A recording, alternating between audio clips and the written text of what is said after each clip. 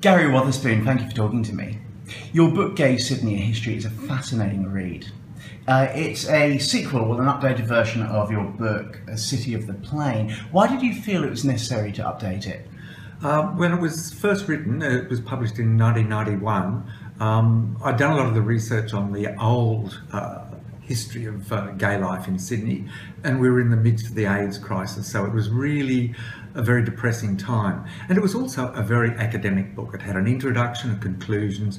The introduction had to explain methodology, verification of sources and all that. But in the past 25 years, the world's moved on. So the new book doesn't have an introduction, doesn't have conclusions. I've been able to integrate in a lot of the other research that's been done by other people in the past 25 years.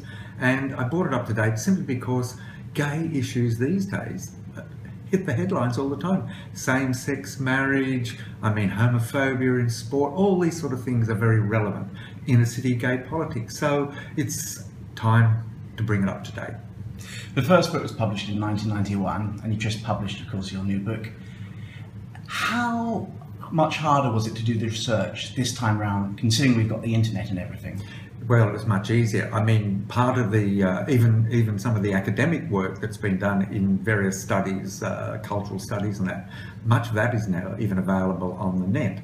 And Google, I just Google the title and it'll give me a range of sources. I can go there, read them. And if you look at the footnotes of the book or the endnotes of the book, much of it now is simply www.something.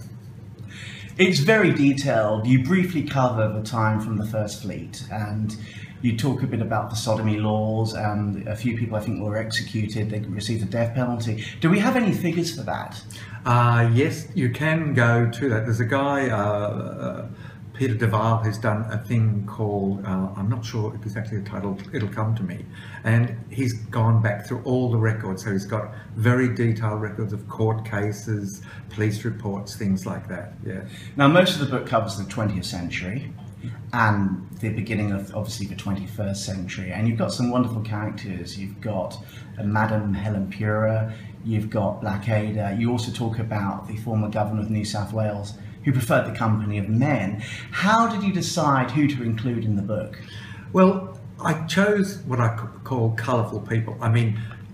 There's so much minutiae that you could have just sunk in that. So what you really got to do is, what's the narrative and what helps explain the narrative? And the reason it starts, I cover a bit of the 19th century, but the reason it starts roughly where it does is in the 1920s in Australia and in many Western countries, there was a big debate about sexuality. Was sexuality a private matter or was it really a public matter? So partly the late 19th century worry about what people did for sexuality was the decline of the white race. And so by the 1920s and 30s, it was much more about psychology, individual pleasure, things like that. Many more women, Marjorie Piddington, got involved in this because it's women's bodies who ultimately bear society's views on what they can do with them. The book has a serious side, but it also has some comical aspects. You talk about one of the grand balls, and they used to have a band mainly made up of ex-military personnel who were blind, so they couldn't see people of the same sex dancing. Did you have a lot of fun with this book? Look, it was wonderful. When you come across something like that, the newspapers in the 1940s and 50s were always trying to do exposés about the nice boys and the effeminate men and things like that. And so they'd try and bribe people to tell them what was happening. Hiring a band of blind people was one wonderful way. The band got employed. And if you're an ex-serviceman, blind, there's not a lot of occupations you can do. But the gays certainly helped.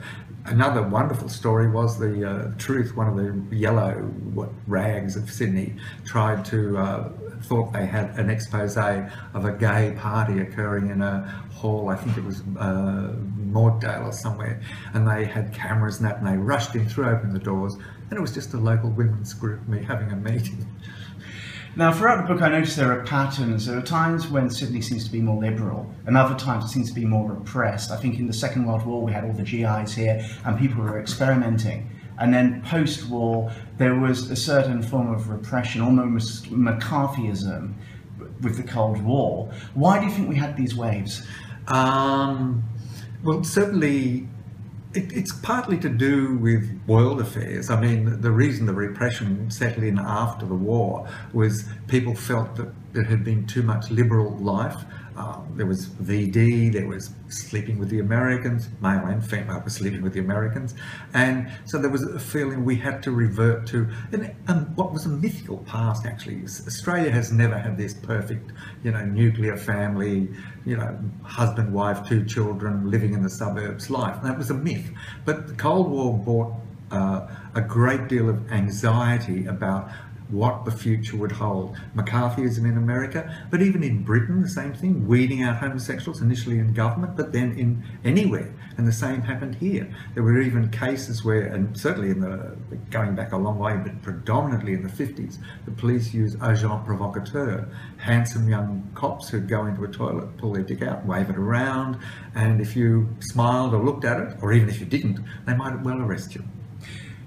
Your book makes it clear that Sydney wasn't isolated. It had outside influences. There was like the Kinsey reports, the Wolfenden report. There was the book written by the psychiatrist DJ West on homosexuality. How much outside influence do you think these reports and investigations had on Sydney itself? They were very important simply because there was nothing like that being done here in Australia. So Britain, the West, DJ West's book on homosexuality, the Kinsey report. The Kinsey report was amazingly interesting and revelatory. I mean, that a third of all white males past a certain age had at least had one sexual encounter with a person of the same sex to the point of orgasm.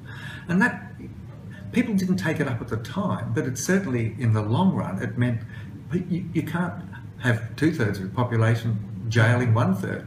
And of course, these had effects on the legal and medical attitudes, didn't they? Yes. I mean, the psychiatrists were very slow to take up Freud. Freud had already said in the 30s, homosexuality is just one variation of the human sexuality, so it's not a big issue. It never really permeated out into the public until Gay Lib came along. And then the Kinsey report giving statistical evidence was also very important. The other thing that was interesting, Kinsey said there is no such thing as a homosexual. There are homosexual acts. So he was rejecting the idea of an identity. And yet, late 19th century, they had created this, Cardbeni had created this idea that there is a homosexual, who everything about this person's life relates to their sexuality. And even though Kinsey had said, well, no, by the 70s, a new identity, gay, had emerged and actually became a very strong political weapon. Another influence which surprised me was the car. You talk about how the car gave people more freedom. What effect did that have? Well, prior to, the car came after the war, and because hire purchase came in, so young people getting their job, 17, 18, could start to buy a car or hire purchase. And it gave them freedom to get away from their peer group and their families and all the old, localised controls. And certainly many young gay men from the suburbs were able to come into the beats in the city, the pubs in the city and things like that. So one of those very strange serendipities, you can get a car and suddenly your life blossoms. Oxford Street's obviously been a gay hub for men.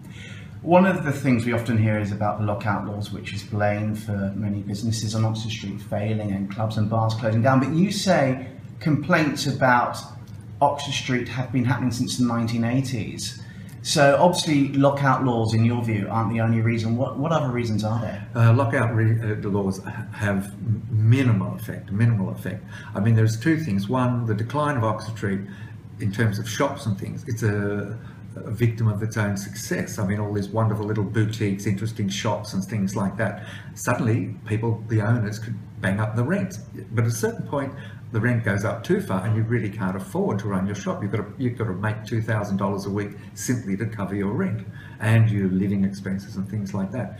The other thing then that impacted on it is the Westfield malls, Bondi Junction Mall and the one in the city.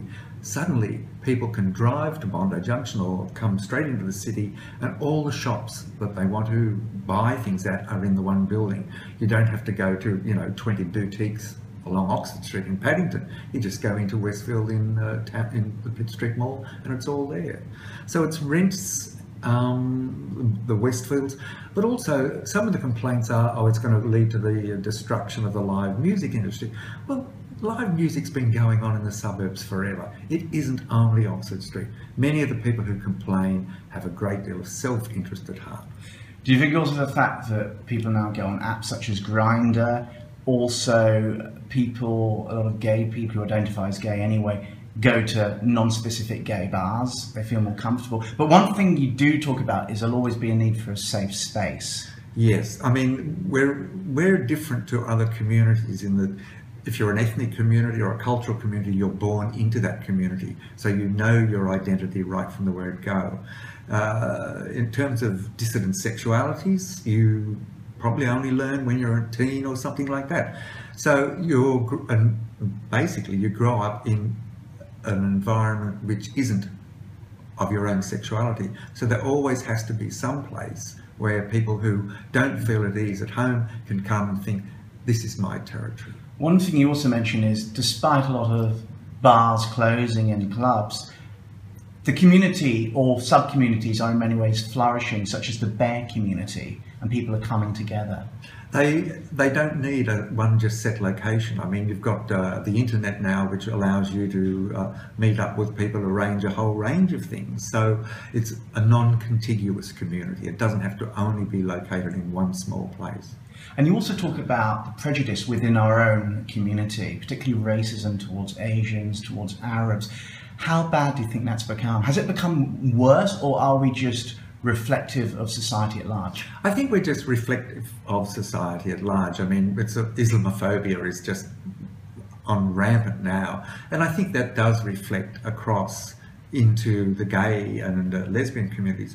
And yet there is a thing called Club Iraq, which is organised by, I think, an Arab lesbian woman. And it's one of the most wonderful parties you can ever go to. And it's packed with people, it's packed. So, all right, yes, there is racism and homophobia within those communities, but things surface. You also say, are we becoming just like them? What do you mean by that? I sometimes used to go to one of the local delis, smart delis up in Crown Street, and you had to push your way through couples. 2 men, 2 women, children and their dogs. It was just like you were suddenly in suburbia. You'd sit at a coffee table near them and you'd hear them talking about the school soccer match, when they had to go to a P&C meeting. Hey, would you get the kids immunised? So in that way, gay life has become very much suburbanised, or like the majority of Australians. Hopefully not all of us will go down that path, because I think there is always a role for the outsider in society, someone who can look at society and say, well, no, this isn't how it should be. You also talk about how almost professional and organised current protests are, like with marriage equality. You know that back in the 70s, 80s, 60s, people would dress quite scruffily, they came as they pleased, but now people look very professional, shaven, they've got professional placards done. Is this a good thing? It's a sign of the times. I mean, protest, there's no point in, having long-haired hippies walking through the streets now.